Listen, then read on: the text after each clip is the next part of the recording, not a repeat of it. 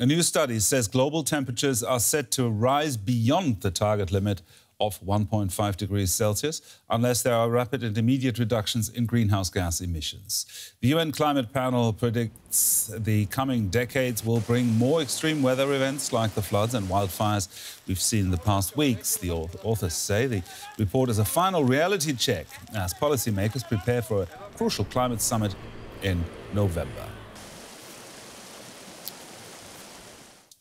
Let's bring in Ajit Niranjan from our Environment Department. Ajit, the IPCC's working group co-chair called this report a reality check. What does he mean? Well, this report shows, to the best scientific evidence available, just how much one single species, humans, have changed the planet in the space of a few hundred years. And the changes that they find, as you said earlier, they're widespread, rapid, and intensifying. And that means everything from heat waves getting hotter to Arctic ice melting and things that will last well beyond our own lifetimes. So what's the message then to governments around the world? So world leaders pledged the Paris Agreement in 2015. They pledged to limit global warming to well below 2 degrees Celsius above pre-industrial temperatures and ideally to 1.5 degrees Celsius. Now this 1.5 degrees C target, that's going to be broached in the next 20 years or so.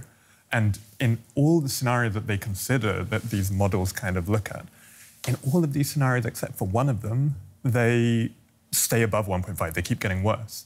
And the one in which we do manage to bring things back down by the end of the century and kind of meet this 1.5 degrees C target, that involves rapidly decarbonizing the economy and sucking enormous amounts of CO2 out of the atmosphere. And governments so far aren't doing that. None of which we're doing. No, and one of the kind of effects of this means that, I mean, firstly, people need to start adapting immediately. So as the report stresses, climate change is already here. Heat waves have already gotten hotter. Some of the numbers on this are actually quite hard to believe. I mean, I've just got this in front of me. And so, I mean, with the 1 degree of warming that we've already seen, a heat wave that used to hit once a decade has become 2-3 times more likely. Now, that doesn't sound like so much, but if we let warming get 4 degrees Celsius above what they were before the Industrial Revolution, and that's something that we're not quite on track for, but if we're unlucky, could still end up with, then that heat wave occurs 9 times in 10 years, 9 years out of 10.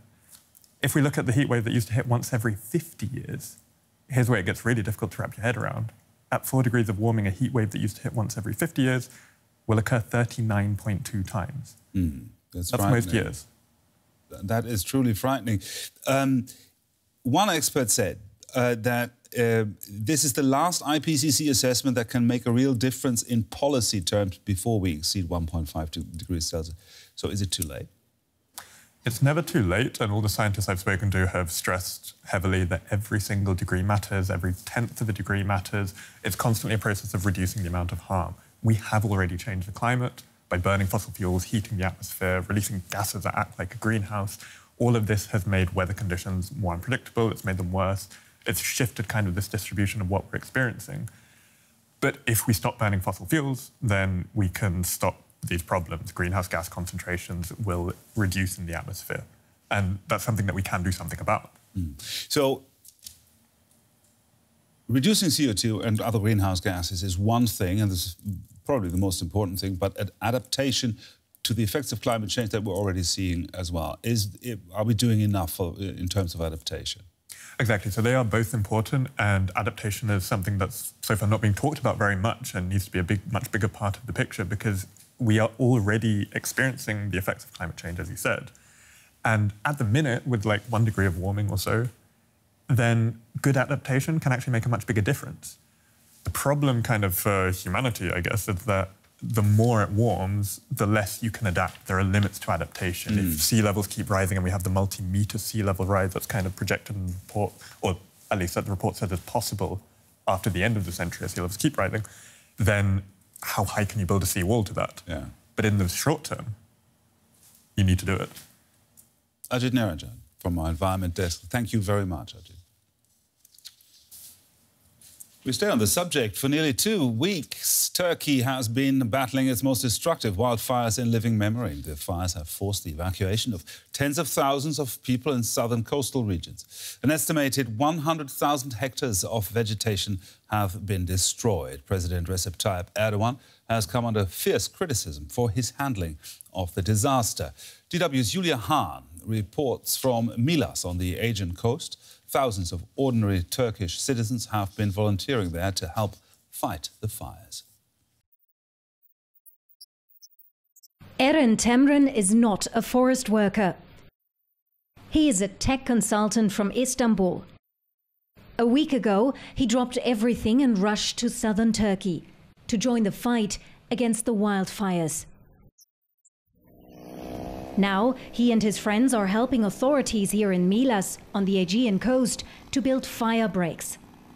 Areas free of vegetation that act as barriers to stop the flames from spreading.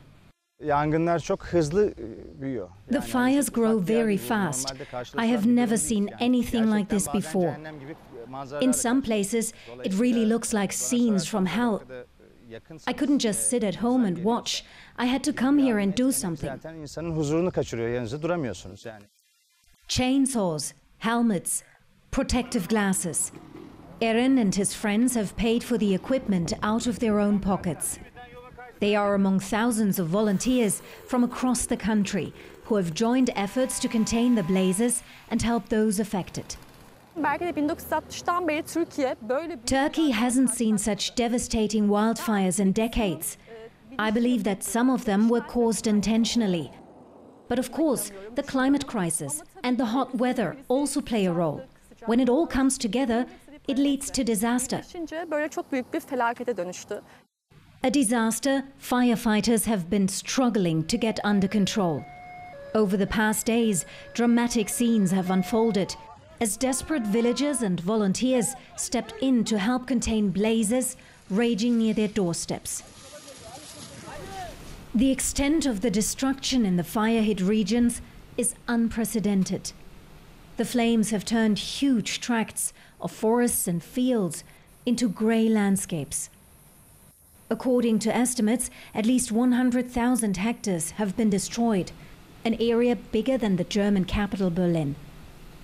Hardly any green trees, as far as the eye can see. And the people who survived this inferno are increasingly asking, how could it come to this? And what is the government doing to make sure it won't happen again? Local mayor Muhammed Tokat, a member of Turkey's main opposition party, has been sounding the alarm for days. The flames nearly destroyed a thermal power plant in his district. On this parking lot, he and his team are now coordinating aid for those affected by the fires. Tokat says the region did not receive the help needed from the central government. We are in a very dramatic situation. It's unacceptable that a powerful state like Turkey does not own any functioning firefighting planes. We wouldn't have lost that much forest if we had more planes ready when the blazes first erupted. We are facing a worst-case scenario, and we were not prepared for it. In the forest of Milas, Eren Temren and his friends are taking a short break. They have been working non-stop the few last days, in temperatures of around 40 degrees Celsius. But now isn't the time for recriminations, Eren says. Now's the time to help stop the flames from spreading and save what's left of Turkey's forests. Meanwhile, massive wildfires in neighbouring Greece have left hundreds of people homeless as well and forced thousands to evacuate on the island of Evia. Many residents have been brought to safety by ferries, while others have stayed behind to help the firefighters. More and more people in Greece are talking about the fire of the century. In 3 regions, wildfires are burning their way through forests and towns. North of Athens, in the Peloponnese, and on the island of Evia, rescue workers and residents are exhausted as they fight the inferno. The extreme heat and strong winds keep fanning the flames. Firefighting aircraft are only now able to reach some of the devastated areas. The planes were needed to protect Athens, where the situation is now stabilising. Meanwhile, on Evia, the island is divided by a wall of fire. Ferries and naval ships are on standby to evacuate any remaining residents. Many people in hard-hit regions are angry that there wasn't more support to fight the fires. Nothing remains of our house, of our possessions, nothing. We have been abandoned. For 3 days, we have been alone without any help. Despite evacuation orders, many residents stayed behind to defend their homes, often with only a garden hose. As part of an international effort, emergency crews from Germany and across Europe have been dispatched to Greece. But locals are asking why so few of Greece's own firefighting aircraft were ready for action when the fires first ignited.